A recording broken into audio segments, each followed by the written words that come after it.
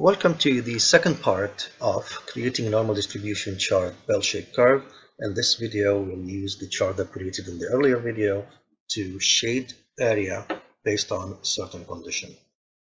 So if you haven't seen the previous video, please look for the first part, the normal curve without shaded area, and you will see that we had the data, we created the mean, or we found the mean and the standard deviation. Then we used the normal distribution function to find the normal distribution of the z value for each one of these data. Then we created the chart. So for this example, we're going to shade area under the curve. So for this particular example, I'm going to shade the area between, let's say, 30 as the left, 60 on the right. So these are the values you enter here based on which areas or which values you want to shade. X between 30 and 60. If you want to shade, for example, less than 30, the area to the left of 30, so you're going to enter 0 and 30 here. To the right of 80, you're going to enter 80 and 100. Between 20 and 40, you will enter 20 and 40, and so on. Here we're going to use some functions in Excel just to specify the area that we want to shade based on the values over here.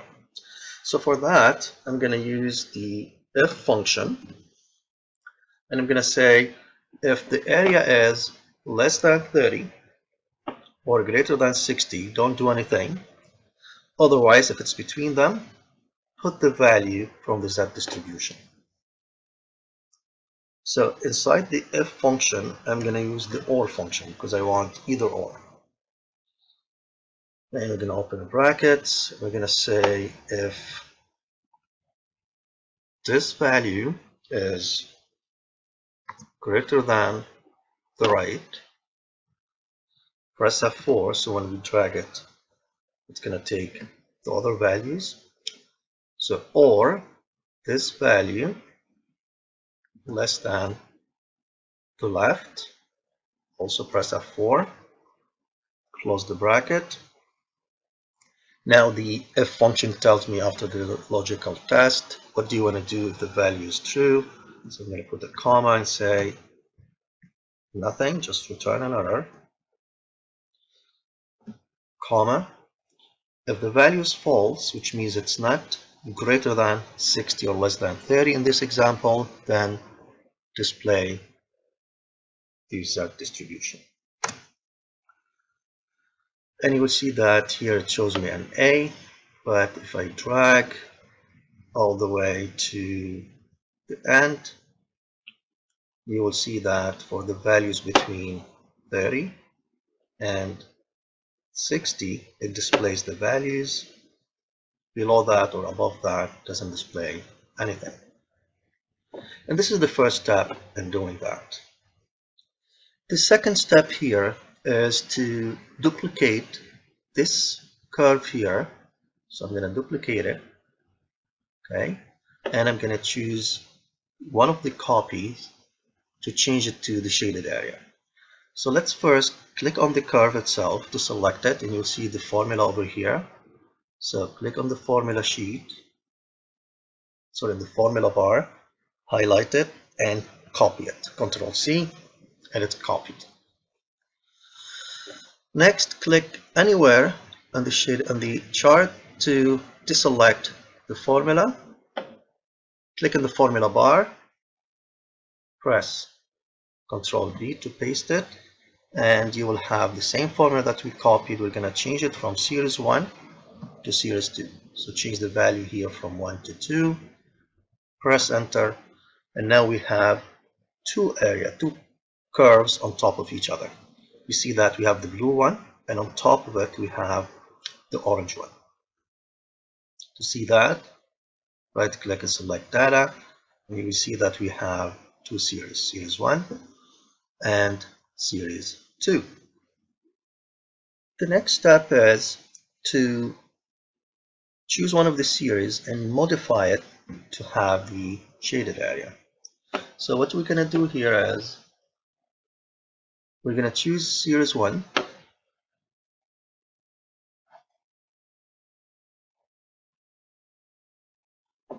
and click on edit, and I'm going to change the Y values. Instead of the whole thing in the Z distribution, I'm going to choose the modified one, which is the area or the shaded area.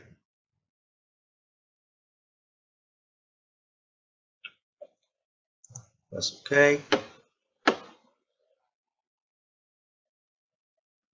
And now I have the series, which is series 2, and series 1 is hidden. So if I just choose series 1, you will see that now you have series 1 on top, which is just the blue line, which starts at 30 and ends at 60, or the values in the Z distribution.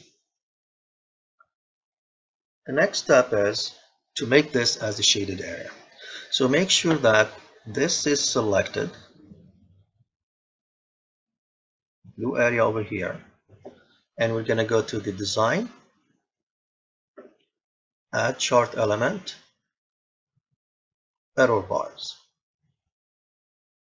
and we're going to go to more error bars option. And this is where we're going to change all of this.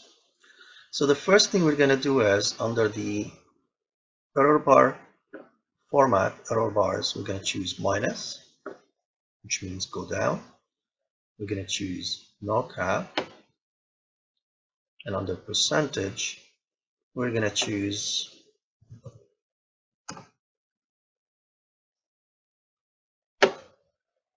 let's say 80%. Now, it still doesn't look like a shaded area, and this you can change it to 100, but it will be down. So let's stay with 80 for now. Let's go to the other part, the fill in line, and we're going to make sure that it's a solid line. We're going to choose the color. Let's choose blue color. Make sure that it's the thick line. Make sure it's straight line. Make sure that this is flat, cap type, and the joint type is round. And now what we're going to do is come over here and increase the width of the bars. As we increase them, you see that they're getting thicker. Keep increasing them till you see no gaps between the lines.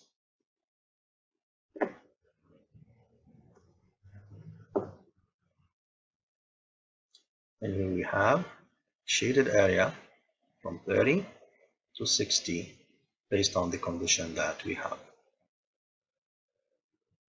Of course, after that, it's just a matter of tidying it up. If you want to remove this lines, you can remove the vertical line.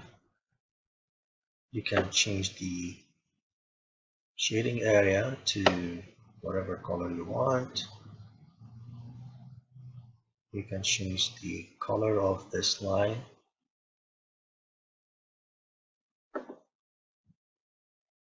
And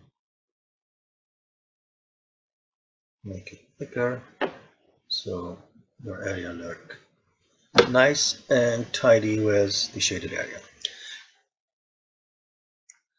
Now, the good thing about this worksheet, if you set it up the way it is that if I want to change the shaded area, if I want shaded area or X value between 40 and 70, for example, the only thing I need to do is change the values, and you see that it changes it right away. 40 to 60. I can set it, for example, 50 to 70. If I want less than 10, for example, or I want greater than 90,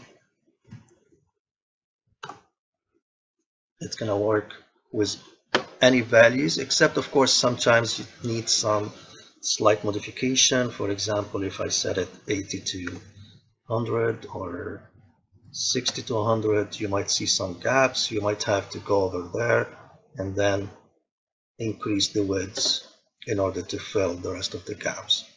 But you can just change the values here and you will have the